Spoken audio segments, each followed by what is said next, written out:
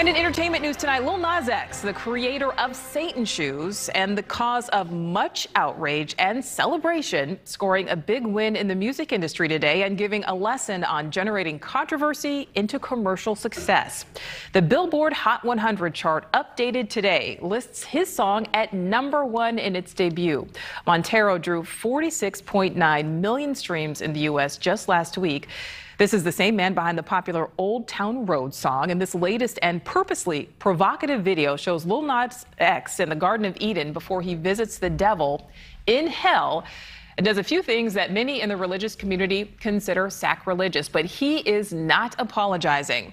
Mark Malkin from Variety joining us now live. Thank you, Mark, for being here.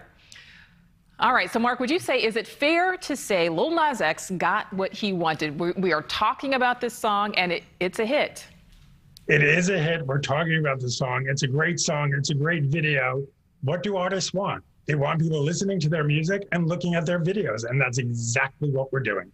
All right, well, we know there's obviously a lot of backlash about the video, the concept behind the video, but Lil Nas X never backed down, even getting into an online exchange with South Dakota's governor. She said, Kristi Noem said his Satan shoes were bad for children's souls, but we know that artists have been using this tactic for decades. Madonna's just one example. She used burning crosses, a black Jesus, and her Like a Prayer video, Mark.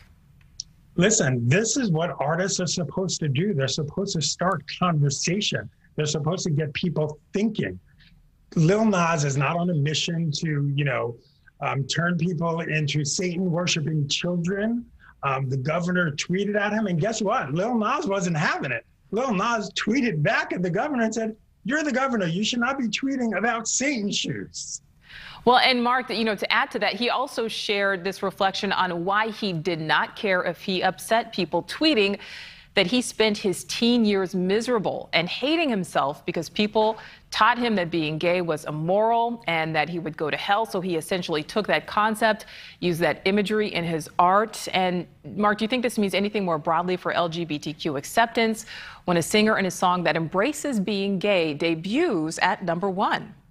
I have to tell you, as a gay man myself, if I had a Lil Nas when I was growing up, my life would be different.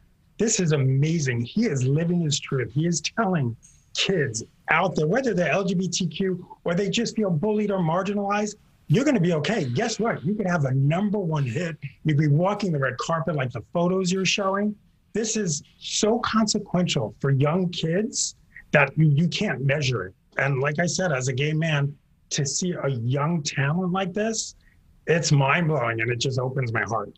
All right. Well, Mark, thank you for joining us this evening. We appreciate it. And of course, though, it's not all good news for Lil Nas X. As we told you last week, Nike filed suit over those promotional Satan shoes that he released for his song, but not for content, but for copyright violations. You saw that swoosh sign right there. And the ruling is forcing the company making the shoes to stop production.